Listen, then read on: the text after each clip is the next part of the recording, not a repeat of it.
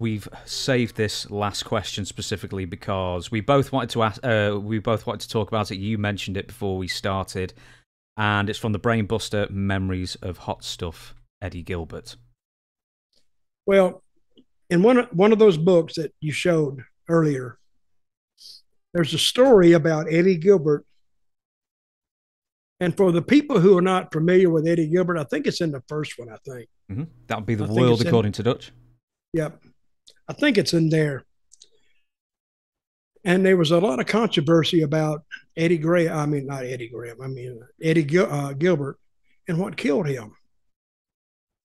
So I write a story about Eddie, and I kind of tell his life. And I loved Eddie because he loved the wrestling business more than anything else in the world, because his father was a wrestler, Tommy Gilbert, and this is in Memphis, and his brother was a wrestler, Doug Gilbert, and he really liked the business. And in the story, Eddie, he told me that even when he was like 8 or 9 years old, he would write imaginary cards, and he would book it.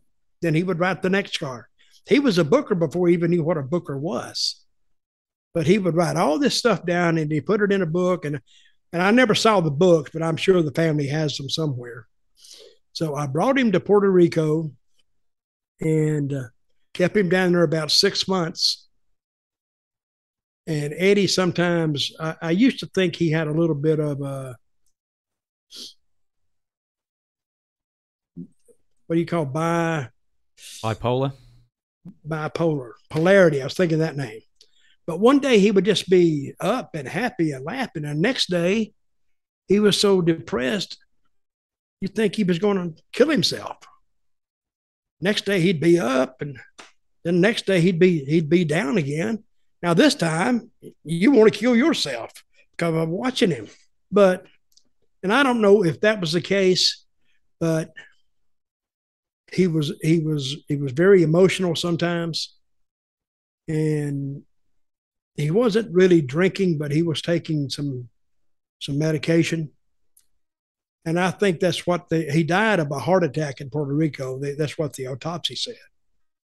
And a lot of people thought it was drugs that killed him, an overdose. But I don't think that's what killed him. I think what killed him is the wrestling business, because he had left. He was living with Kane. And Kane come to my door one day, knocked, opened the door. It was Glenn Kane. I said, "What's up?" He said, "Eddie left." And I went, "Well, he didn't tell me." He said, "I know." He says, "Come on in." But he said the room was going to be too expensive for him all by himself because he was splitting the room. I said, "Well, I got a back bedroom. You can crash here." So he went to, we were talking about Cornette a little bit earlier. He went up to Jim Cornette's Smoky Mountain Wrestling and stayed there about, not long, maybe 3 weeks. And then I was leaving Puerto Rico and going to WWF first time. And Carlos asked me who did I think could take the booker. And he said, "What about Eddie?" I said, "He'd be a good choice." And I left, and 3 weeks later, Eddie dies. So I'm still out on the jury about what killed him, but I think he worried about the wrestling business too much and saw his career. He wanted to be in WWE or WWF. He wanted to be in WCW, but he wasn't. He was in Puerto Rico, which I guess he thought he was a failure. But I don't. He was worried about a lot of things. With his run in the NWA, he seems to have a couple of stints there. He was in the WWF when he was a kid, like in 83, 84. That's when he had the car crash. Yeah, he had a bad accident there and crushed his heart or something. He almost died. Well, I suppose you really answered the question then, but it was the last few weeks. I thought you were booking Puerto Rico, but you would have actually been in the WWF at that time, wouldn't you? In early No, I was finishing up in Puerto Rico, and I had about, I don't know, 3 weeks left, maybe. And we'd already set Eddie up to come in and take over my job, the booker's job. And I was leaving, from there. And I'm going to WWF. I was going to start working there. And then I was at home, and then somebody, I don't know if we had text messaging back in that day, or somebody called me and said, Eddie, they found him dead in Puerto Rico. And that shocked me. That stunned me really, because I liked Eddie a lot. How talented he was one of the very talented. He was actually a very talented booker. He was, but he wasn't he actually came along at the time. He was caught between cycles. He wasn't overly big, so he missed the WWF big guy. And then by the time the little guys come back along, he was gone, because he was like he was like a cruiserweight, but still he had the brain for it, because he had studied old time wrestling and understood how it worked and understood how people thought. He was actually very talented in that. I'm trying to think of anybody, maybe apart from Kenny Bolan, who would have been a bigger fan than Jerry Lawler, because I know he carried the crown for years as well. Well, he was a fan of Lawler's, and he was a fan of Terry Funk. I'd be watching matches, and all of a sudden he'd be Jerry Lawler, acting just like him. The next night he'd be Terry Funk. He would float in and out and back and forth. Sometimes I saw him, I think, float from Lawler to Funk in the same match, but you had to know what you were watching. So, but yeah, he did love those guys, and he wanted to actually be the King of Memphis. That was one of the childhood dreams.